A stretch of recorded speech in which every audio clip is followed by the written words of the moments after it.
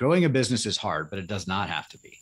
Once a week, we take a break from the hustle and bustle in business to talk about innovations and what's new in the C-suite. This is the Fractional C-Suite Retreat, and I'm Joseph Frost. Pull up a seat at the fire, grab a drink, smoke a cigar, and just join me as we relax, learn, and get inspired. This retreat is sponsored by your CMO, helping organizations grow with better marketing strategy. Welcome. I'm excited to have today's guest. She is someone who has started her business to solve a huge marketing problem, creating real connections. She's a revolutionary marketer who has the ability to revamp a company's content strategy. As a content concierge, she helps brands along all steps of the process, from strategy to execution. She is co-founder of Content Bacon. Welcome, Wendy Lieber. Thank you for being here. Thank you for having me, Joseph. All right. I have a standard question, but before we answer that, I want to know, why bacon? How did you come up with Content Bacon? Well, come on. Everyone loves bacon, right? That's what I figured. If you don't like bacon, you're wrong. And so it's just an easy way for me to filter out people that I don't want to do business with. But no, seriously, bacon makes everything better. Our content makes everything better. So it was just the perfect combination of two words that tell a good micro story.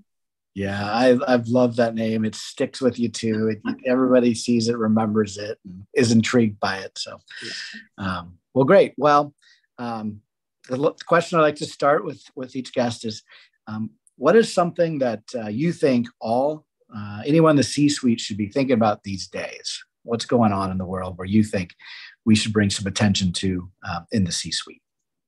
Telling your story in a way that is compelling to all your different audiences is something that sometimes, as you get higher up in a company, you might get removed from that. And I think it's really important to be asking the question, what are we doing to attract, new audience members? What are we doing to engage? What are we doing with our current customers, past customers? What are we doing with our referral sources? So I think just being really interested in what's going on and what's being communicated, because again, I believe every company has a compelling story to tell. Most are doing a rather poor job or maybe not doing it at all. And so that would be part one. And then it would probably be, I'd be remiss not to mention, AI is everywhere today. Everyone's talking about it. Everyone thinks it's going to replace everyone. And be interested, be curious, be engaged, but don't be distracted. Don't let it distract you from your core business, connecting as a human being. Like be an advocate, be a stand that AI is here to serve us, not us serve AI. And so that would probably be I think just all around, we should all really embrace that and really be interested in that conversation. Yeah, AI, we can definitely touch on that today because it is the hot topic. But I want to dig deeper into your thoughts on telling your story. And at the C-suite level, a lot of times, there's clarity and vision and mission there, but it doesn't get disseminated always well to the rest of the organization. From a marketing perspective, there's pretty clear messaging that we want to deliver from the C-suite that doesn't actually get to our audiences. So how do you go from strategy to execution? What are some of the steps or things that C-suite members should be thinking about?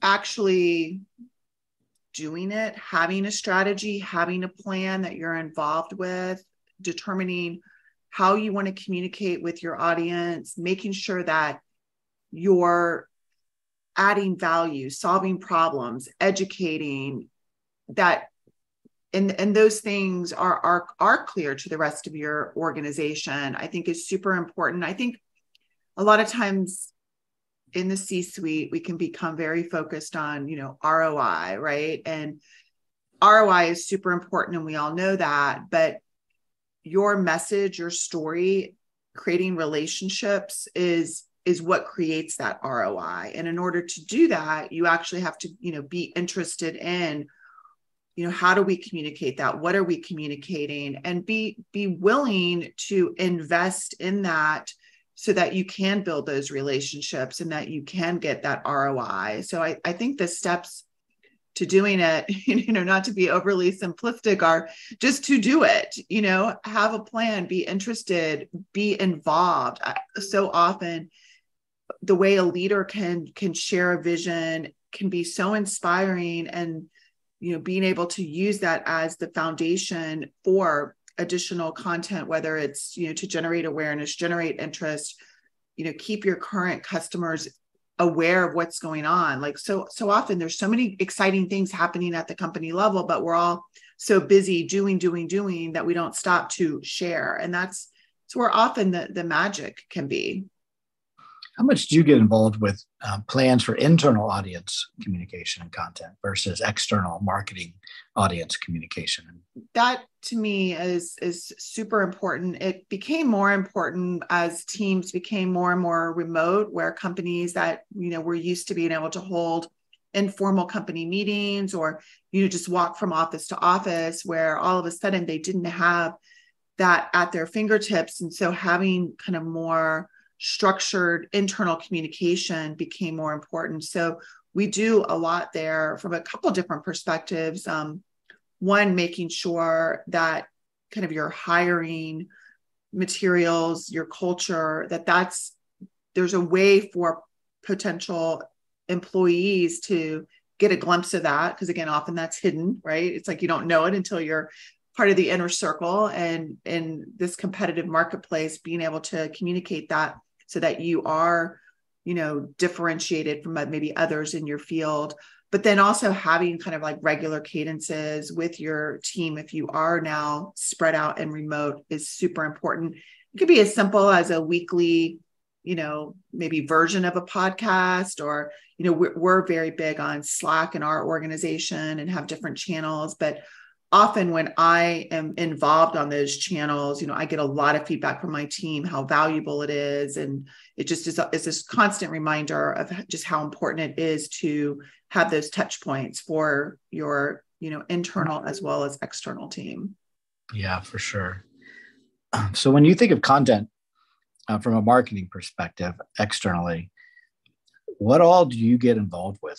Do you go not just creating the content and copy, but you get into what are the right tools to use to share, and what are the right networks to be on, and what should be lead gen content versus branding and awareness content? Is that stuff that you work on as part of your strategy with folks? Yeah. I mean, our best customers come to us typically with their marketing strategy somewhat planned out. And then we really support the marketing strategy plan with a content strategy or plan. And all of those things you mentioned are part of that. And we refer to it as, the flywheel. So we look at, what are you doing to generate more awareness, attract more strangers? And there's obviously different types of content that support that in different channels to get that content out. So that could be more organic, your own website, your blog articles, your social media. Then there's, what are you doing to engage with your audience? So like, let's say you're getting lots of traffic to your website, but no one's doing anything.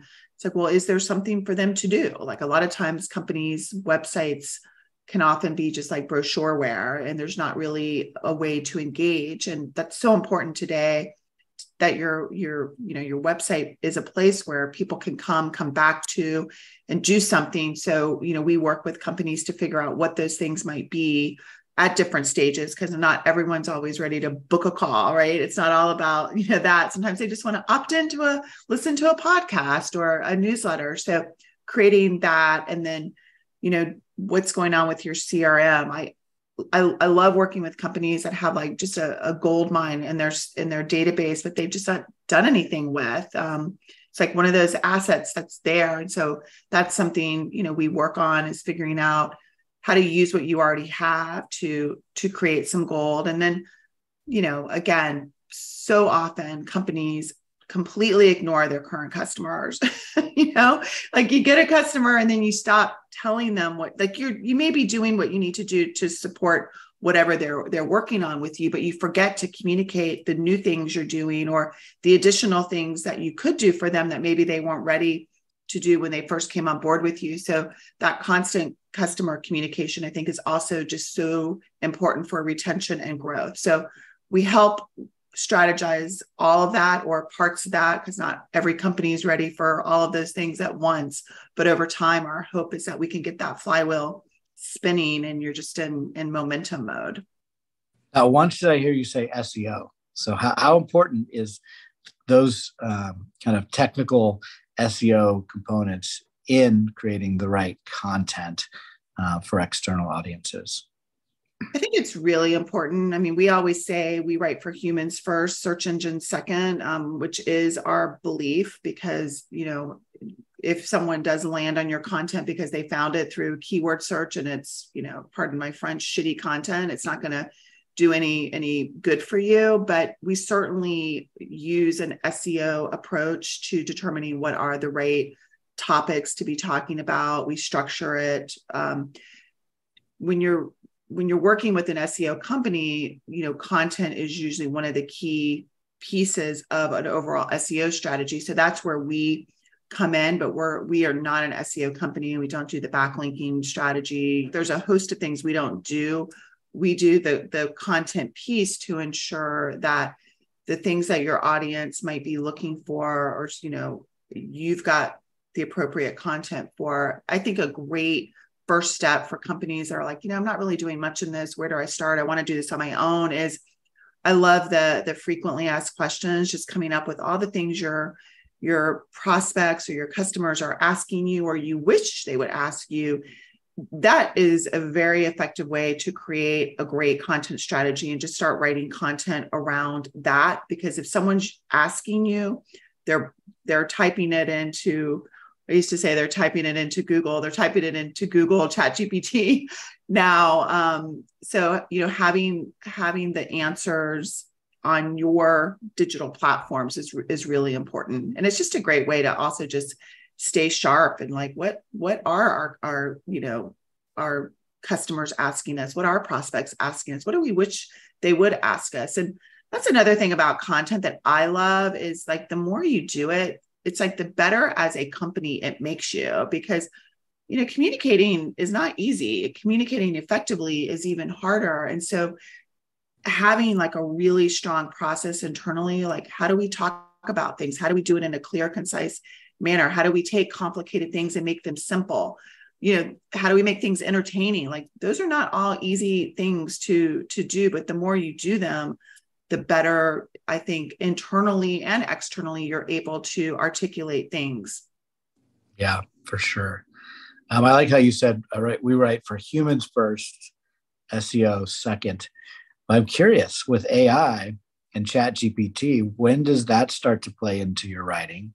I know I'm digging deep with another person we both know, Ab Deweese from EO, and we've actually started a bit of a consultancy called 7ways.ai, and it's at the tipping point of trying to understand how you get found when people search you or something that you want to be found for on ChatGPT. And we're discovering what worked for SEO doesn't work for the AI. It's actually much more of the human element that they're trying to discover. So the fact that you're already writing for humans first, I think puts your content above others that have been writing first and foremost for SEO, because keywords aren't being searched, right? Meta tags aren't being searched. It's doing a light search of the web, usually bringing one or two topics back, and they want to it wants to understand what that stuff means based on the context of your prompt. So there's a big mystery of how the algorithm's going to end up playing out for people writing content for AI in the future. What have you discovered or been thinking about?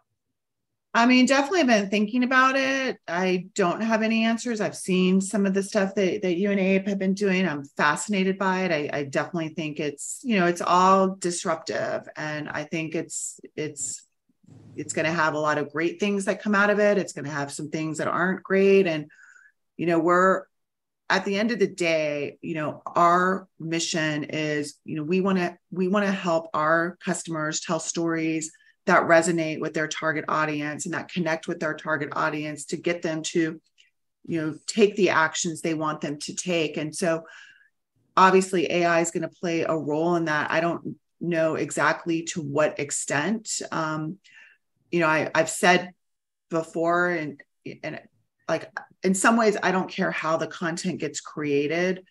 I just want to make sure it's effective at, connecting and helping move things forward. I guess my personal preference is, I think when a human's involved, when there's a personal connection, when the heart is involved, it's better. But I'm also, at this point right now where I'm like, I just want to be open so that I can just make sure that, I'm guiding our company correctly and I'm guiding our customers correctly. So I feel like we're just in a new territory where, I don't have all the answers. Yeah. I have questions though. Yeah. It's a discovery process for sure. I think when people think about SEO and AI today, where their mind goes first is, I can use AI to create all my content. Right. I can use ChatGPT to build all my content, and therefore my SEO will be better. And I don't necessarily believe that to be true or not true. I know Google says, we don't care how it's created either, as long as it's compelling and right. The reader enjoys it and does something with it. We're looking at it from the other side, which is when someone does search through ChatGPT, how do you make sure your content is getting delivered to that search? And there's a difference there. Whether it's written by human or written by AI, I don't think that answers that question. That's what we're trying to discover. I do know that the reason we named 7ways.ai, the reason we named it 7 Ways is that we asked ChatGPT, how best to communicate with it, and they gave us 6 ways.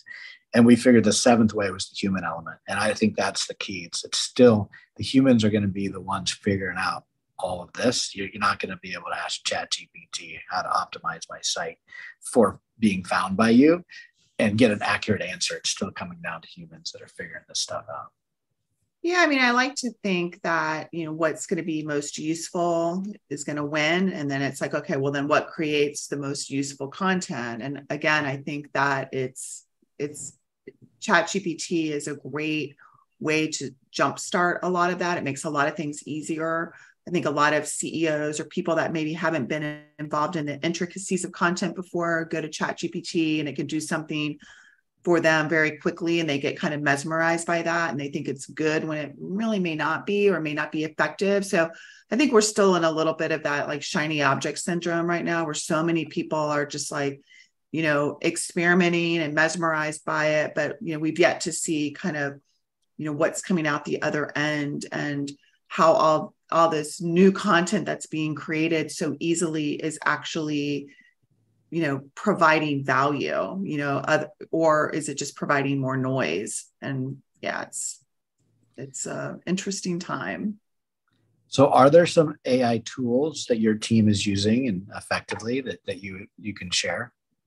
Yeah, I mean, we're using a lot of tools. We've been using Jasper, for a couple years now. We've been using some SEO tools. I think we use a whole host of them. Obviously, we use ChatGPT.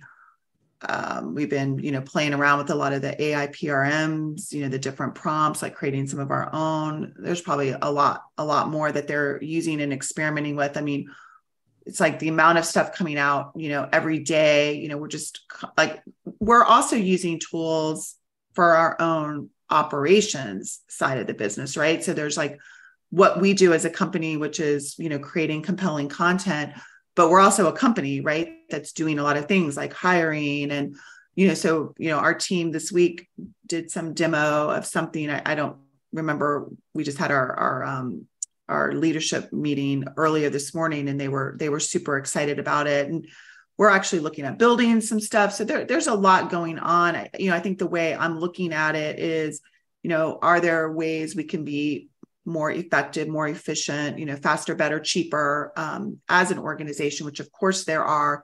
And then I think that goes hand in hand with, are there tools that help us produce better, more compelling, more sticky content? And so we're looking at it from both perspectives to just make sure that as a company, we're providing the most value to our customer base. There's a lot of tools out there and new ones every day. It's hard to keep up. Good to hear you've got a few core ones that you've been using for a while. Jasper's one I've seen a lot of people been using for more than the last 6 months. Yeah. ChatGPT is the one everybody gets excited about. But the other question I have for you, so we have a fractional CMO firm. At your CMO, we've got 25 different fractional CMOs on the team right now. And a big thing for us is utilizing buyer interviews and market research, but more customer interviews to generate those key insights that we think should then drive the messaging and content towards. So from those insights, we're uncovering what pain points are really there in their own words, and what they're really looking for in a product or service, what the decision criteria really is, as opposed to a lot of times it gets done in a boardroom where you ask the owners or the marketing team or the salespeople what they think. And there's a lot of correlation there. But when you hear it from the voice of the customer or from the interviews with customers, you're more spot on. And then that drives the copy and the messaging. What kind of research do you do to support the messaging that you're building for your customers? I'm curious. One of the things I'm so proud of with our company is our processes and systems. We really have amazing processes and systems, and our onboarding process is one of those. So when we onboard a new customer, we have a questionnaire, which is, always evolving and changing. So, part of it is input that our customer gives us. Certainly during the sales process, some of that information is getting captured and carried forward. But so some is, customer supplied, certainly competitor information, industry information. So there's all of that. But then we also are very much in line with what, you just spoke about, doing subject matter expert interviews, really hearing from the voice of the customer, and, factoring that in. So it's really not one thing. It's a host of different things, which also goes to, what are the goals? Because making sure we understand the goals of the company, who they're trying to reach, learning about that, audience, what's important to them. Because again, sometimes the customer thinks something is so important from their perspective when their buyer, isn't interested in that. They're interested in, something else. And so trying to bridge the gap there. So we spend a lot of time in, research, evaluating what we do against, the goals. But always the best research we get is when we can connect with the customer or their, their customers and hear from them what's important, what problems they solve, what pain points they solve, and use that as, some of the foundational content to build on. Yeah, that's good. So how did you start this business, Wendy? Yeah, so I was in the EO accelerator program at the time with a different company called Athena Marketing. I was doing just kind of more high-level strategic marketing, consulting, if you will, and had a nice-sized business, doing well, but it wasn't the game I wanted to play. It was very much dependent on me. I didn't have good processes and systems, so even trying to hire people was challenging because it was all kind of in my head. I did it. Always, new approach every single time, all the things you shouldn't do, when you're building a business. I made it very dependent on me, which at the time was my goal. Like, I want every client to feel like they can call me at 3:00 in the morning. And it's like, be careful what you wish for. Yeah.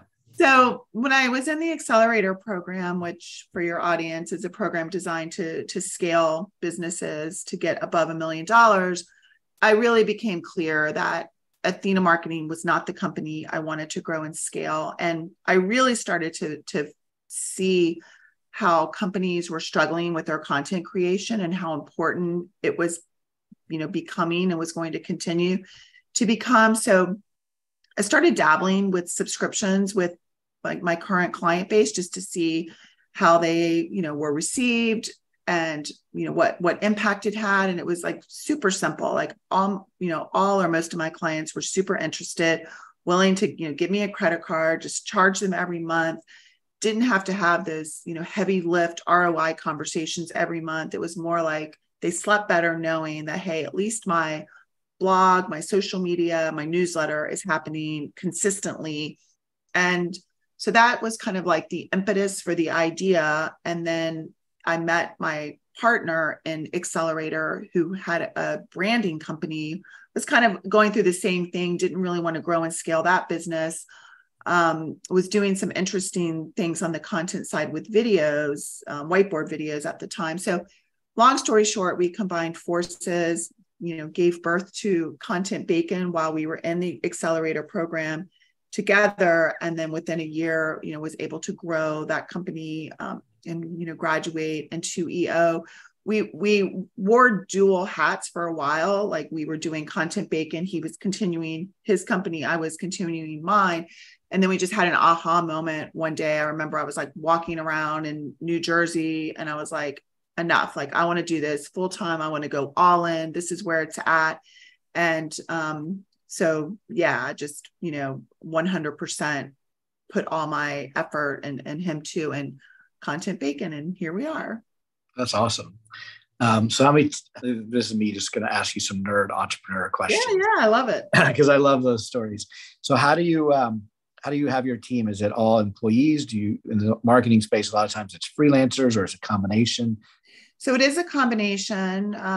There are a couple of key things. So when we started, we thought we were going to have this office, full of creatives. I like envisioned this like Saturday Night Live writing room where I peek my head in every once in a while and just creativity off the charts. So we realized early on that, to hire the best talent, geography, shouldn't be an issue. So, we were a virtual remote company before the pandemic, but we're a combination. So our leadership team, which is, I am the CEO, I have an integrator, or I refer to her as my chief of staff. We have a chief of content, chief of production, HR, and VP of marketing. So that's kind of our core team. We have editors and our account managers. We refer to them as strategists. So they're all part of our full-time team. And then, we do have 50, 60 freelancers at any given time that work underneath us, because we work on so many different industries, and even within industries, different levels of expertise. So our ability to build the right teams based on our customer is super important. But we do have a pretty core freelance team that's been working with us a while, but we're always adding to that. And if anyone's ever worked with writers or creatives, especially in the freelance, it's, they can be amazing and consistent, and then poof, all of a sudden they're they're gone. So having like a freelance team where like our editing team, our strategy team is more fixed, really helps with any disruption. So we've learned that there's really no single point of failure, where again, a lot of companies that have maybe worked directly with a writer or a writing team, they've experienced the pain of like, oh yeah, and then they're like, they're gone, and it's such a headache to try to rebuild that. So we've kind of developed some ways to minimize the risk of that. That's great. How do you differentiate between your chief of content and your chief of production? I was curious. Yeah. So chief of content is really like responsible for the actual product. So all the writers and editors are underneath her. And then our chief of production is really more like traffic, deadlines, making sure that everyth's running within budget and within timelines. So they work hand in hand, but that's the distinction. Okay. That makes sense. Good. I'm glad it makes sense. So I'm saying, is this going to make sense? Yeah, no, it makes great sense. And somebody I ran, I have a video production company that's done some creative, and I completely get it. The skittiness of freelancers is real. and I tell people all the time, it's really hard to hire anybody who's part-time remote, or actually it doesn't matter if it's remote. Part-time is just the hardest thing to hire for because it's inconsistent. They're part-time for a reason, and many of those reasons mean they won't be here in 6 months. So having those layers that protect the end user, to cut your customer from that pain, super smart. Makes a lot of sense to me. I mean, we're constantly looking at our structure, like our, accountability chart and structure. I mean, it's something that we're always looking at to make sure that it does make the most sense and is, providing the most value for our customers. And we've definitely pivoted a few times and, or tried some things that didn't work. So it's always up for discussion. But this model has been in place for, a while, and it seems to be working really well. So who ends up being the AI champion in your organization? That's the question we have in our own. Like, who should own AI? I have a couple of different thoughts. I mean, I think as the CEO visionary, I have to own it in terms of, how do we view it? What's our view on it? And what's our investment around it? Like, what are we going to actually do? So I feel like I own it from that perspective. Really everyone a little bit is owning it from their respective area. But my key partner in this right now is my chief of content, where she and I are constantly evaluating new tools. I'll send things to her. She'll evaluate it, let me know. So she and I are really the key owners. But I mean, it does, I guess, keep me up a little bit at night. I mean, not much really keeps me up, but right now, and maybe it keeps me up more from like excitement, creativity, if there is another way, a better way to be approaching this, because, I think it probably warrants more attention than it gets right now. And again, we're running a business, and so I think, having that time for deep dive on just innovation in general, not necessarily AI, but anything, I think is always like a fine balance, because, it's just important. I don't want to be the blockbuster on the block, seeing Netflix eat our lunch. Well, especially with content, because I think that's the easiest thing that people think AI can replace. I don't need a copywriter anymore. I mean, I've heard that so many times. I don't believe it, but I've heard it. And that's, I think what people will discover is they still need the human, no matter how much of the final content's getting created by AI, that there's got to be a human that runs it. And so as a content production company, you've got the humans, and you can, I would imagine you're a lot more efficient and productive with the AI tools than anybody who's never written content before is. Like, that's the thing. Like, it's going to take somebody else twice as much time to get the right content out of AI than you would be able to do getting out of AI. 100%. Yeah. Cause it starts with, what is the strategy? Like, what are you going to write about? What do you, and it's also like being creative and innovative. And a lot of the content that we do comes, from proprietary information, and not proprietary, like it can't go out there, but it's just like in order to get at it, you have to ask the right questions. AI is not going to be able to tell you that right away. So, one of the things we say is, like being able to share your story in a way that others won't is really important. And, because a lot of businesses are, might feel like commodity type businesses, right? So how do you create content that's not just, same old stuff that's out there? And because the world doesn't need more of that. But again, it takes something to create that. And that's not AI generated today. Well, it's AI actual intelligence generated. Yeah. Intelligence. I like that.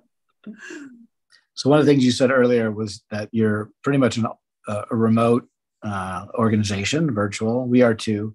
That's one thing I'm very curious about are ways that companies are successfully leading those remote workers and creating a culture that is distributed remotely. It's a hard thing to do. It's well, it's maybe it's hard's the wrong word. It's much different than the traditional way of building inside of four walls. So what are some of the things that you do to kind of support that strong culture and team building and development through this remote workforce that you have?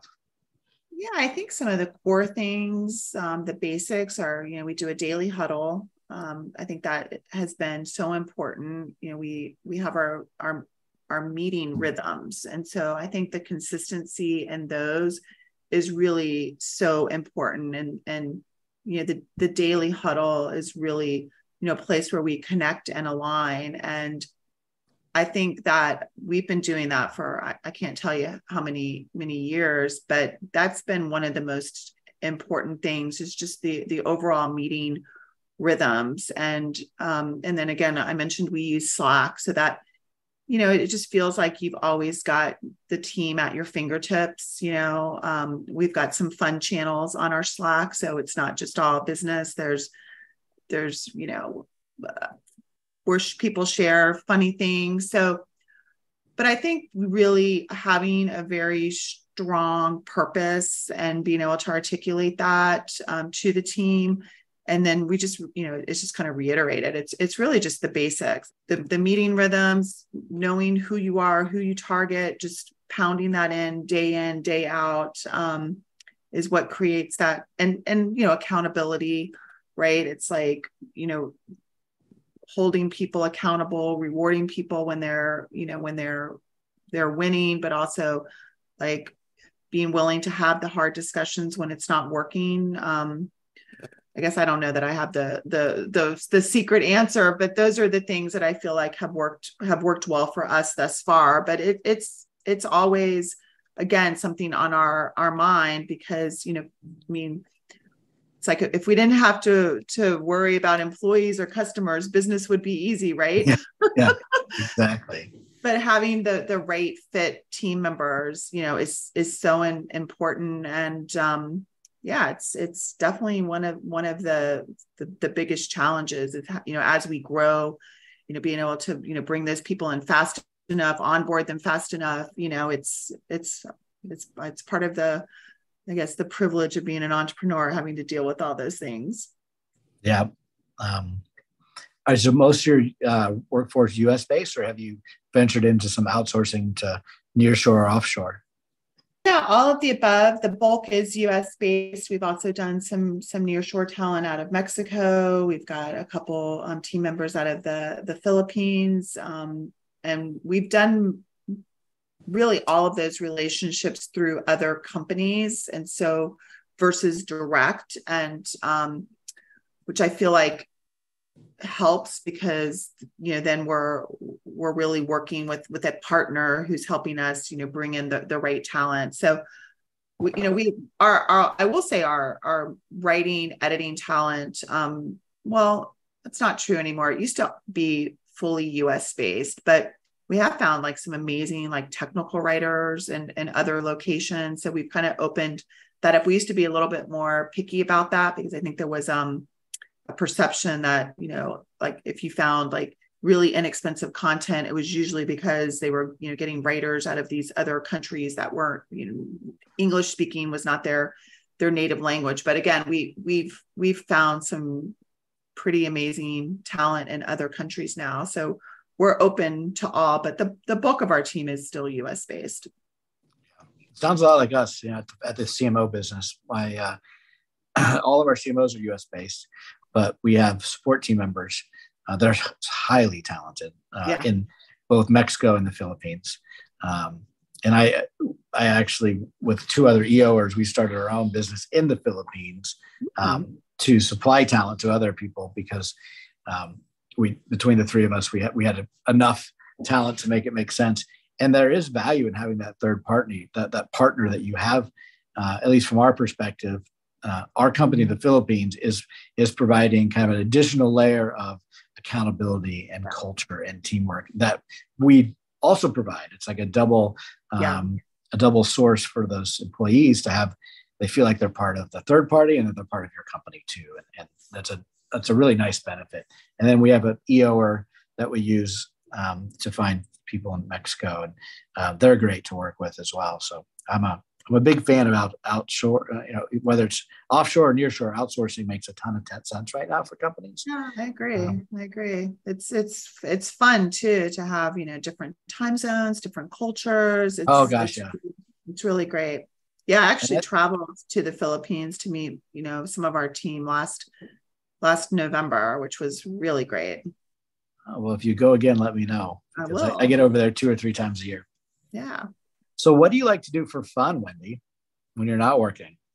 I love to work out. My new obsession is I love doing infrared sauna and cold plunge. It's become like an obsession. Like I'm going 4 or 5 times a week. So I love just doing anything that makes me feel good, feel healthy. I love movies. I love cooking. I love, like good food. I love travel. I'm just getting ready to go on a trip with my family. We're taking a cruise out of Southampton, England to Ireland, Iceland, and Scotland. So super excited about that. And of course, I was in Cape Town recently for the Global Leadership Conference. But yeah, I just love hanging out with friends, meaty conversations, sizzling conversations. That's awesome. I missed you in Cape Town. And I love travel too. That's one of my, I love. I saw that there's an Indiana Jones 5 movie out. Did you see that? I did see that. I can't believe, who's in it? Who could possibly be starring in it with any action roles? Yeah, I don't know. We'll probably go see it though.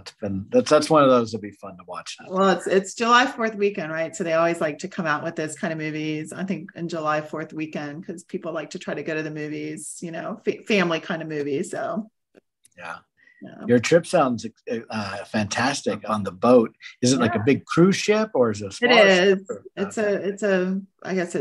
think it holds like 2,500 people. I'm not a big cruise person. So being 11 days on a cruise, I'm like, but it's because it's like my whole family, my parents, sisters, I think it makes sense for those type of trips. So yeah, I'll let you know if I survive on the other end.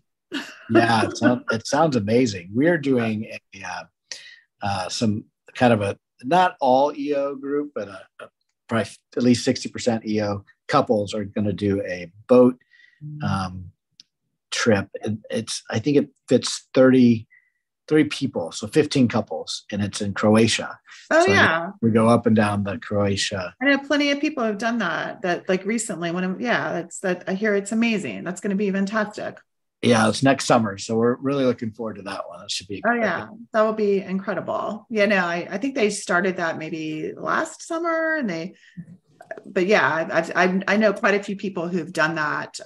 It was definitely on my list. I just couldn't fit it all in, but yeah, that's going to be fantastic. Yeah, there's so many things to do. My wife's a school teacher. And so summers are the times we get to travel together. The rest of the time I'm usually traveling and she's teaching class, but we're going to try to see if we can go a little early and do something and stay a little late and maybe bring our rest of our family over to do stuff with us and make a long extended trip next summer. Nice. Well, I want to say thank you so much for hopping on the show and talking. And I've learned so much about your business and you, and it's so exciting to hear what you're doing. And thank you for your time. I very much appreciate it. Oh, no, thank you. It's a pleasure. If people want to reach out to you, what's the best way to capture or to get in front of your in front of them? So Wendy with the Y at Content Bacon is my email, and just do a search for me. I'm on all social media: LinkedIn, Facebook, Twitter, Insta. There can't be too many competitors. There's probably not a content sausage out there, but maybe there is. I don't know. You probably looked, but well, good. And thank you for our listeners. Appreciate you tuning in, and my producer always reminds me to ask you to subscribe to the podcast. Appreciate you listening and look forward to talking to you again in the future. And that's a wrap. There's another successful episode of the Fractional C-Suite Retreat. See our show notes and more episodes at fractionalcsuiteretreat.com. This podcast is sponsored by Your CMO, helping organizations grow, save time and money with better marketing strategy and fractional execution. Visit them at yorcmo.com, yourcmo.com. Spelled wrong on purpose.